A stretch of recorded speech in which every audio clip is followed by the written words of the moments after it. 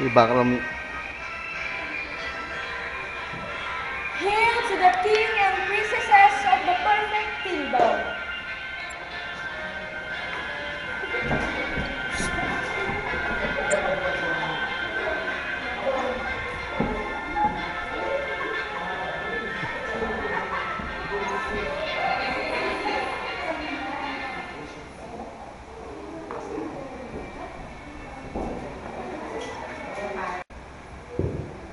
Your Majesty, today we will begin to the court proceeding. Here are the two accusers. Let them in.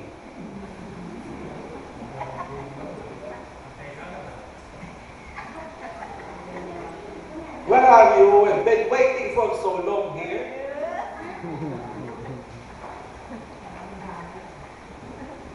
What is your case? Your Majesty, I found out that someone in my class is cheating.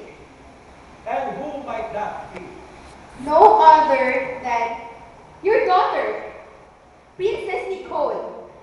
I caught her cheating from her classmate's test paper. How could you do that, my dear daughter? What's the next case? Here is the second accuser.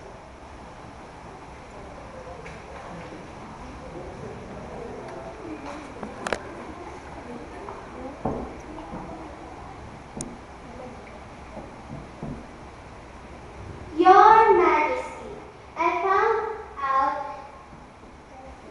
that your daughter, Princess Angela, is stealing a cookie from the cookie jar. Father, I didn't do anything. This is a perfect kingdom. How can you commit such sin?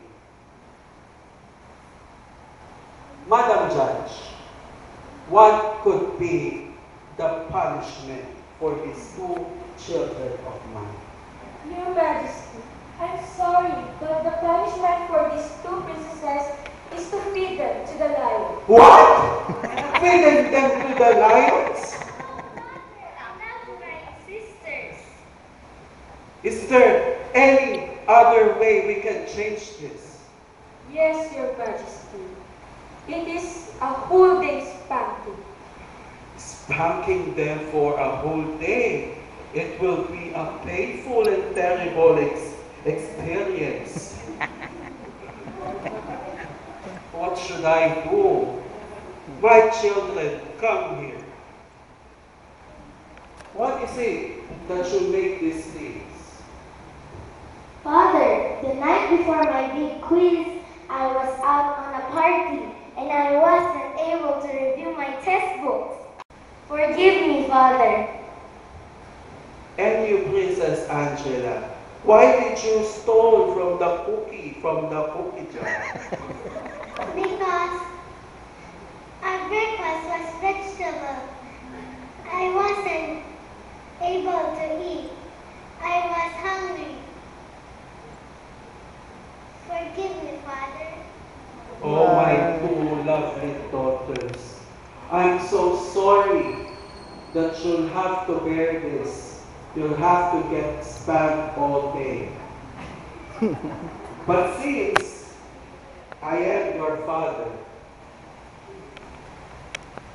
I will give up my crown and I will take off my robe and I will accept your punishment.